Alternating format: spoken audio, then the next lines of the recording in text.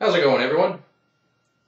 Today I'm going to be reviewing a training aid that I built a couple years ago. And I've been making these since I was a teenager.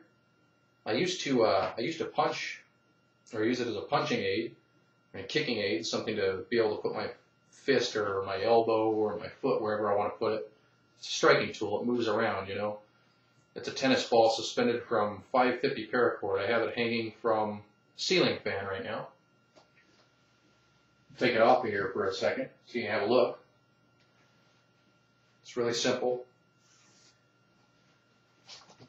Bore a hole through a tennis ball.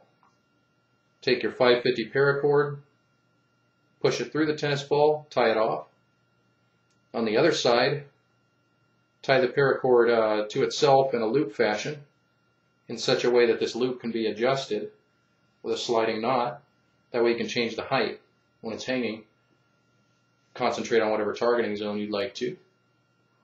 So I'm going to hang this back on my ceiling fan.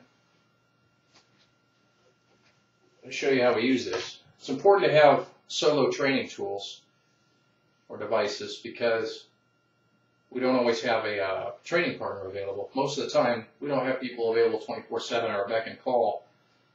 Hey, let's get together, you know, let's spar, or let's go head to the dojo and practice some. I mean, not all of us have that because of where we live, because of people that don't have the similar interests, that live in the same vicinity, whatever the case.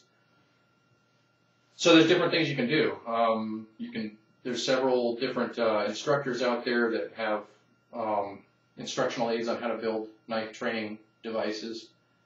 This is something I came up with. Because it's small, so it presents a small target area, and it moves around, so we don't have something static that we're swinging at.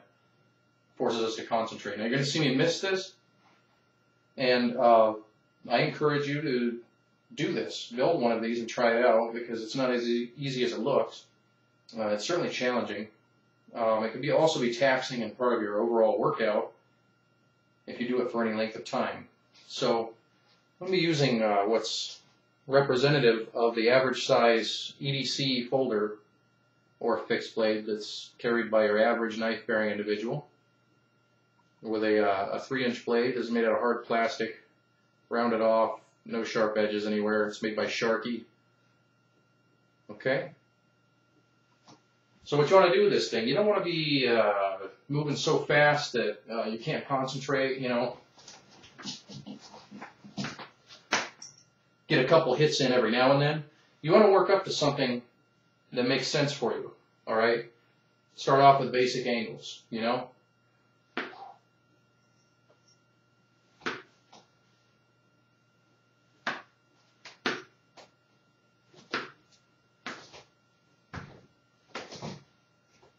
If it comes at you and you miss it, get a flinch response going on. Get the idea of having your live hand in play. Move around it. Cut it while you're moving. Punch it. Elbow it. Stabbing becomes a little bit more challenging. That's to be expected. Trying to put your point right into this small tennis ball. Kick it if you like.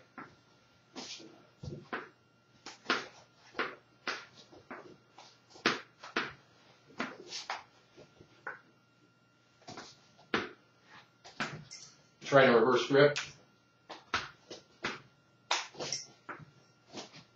Back to forward grip. So that's it. Now basically, that's it. You do this any length of time and it becomes taxing. You'll feel some kind of a cardiovascular effect. So it's good for your workout, or as an addendum to your workout, as well as increasing your accuracy overall over a period of time. So that's it. That's my training tip. That's my little training device. Hope you all enjoyed it. Get some use out of it. Build one of these. Try it out. You might like it. Thanks for watching.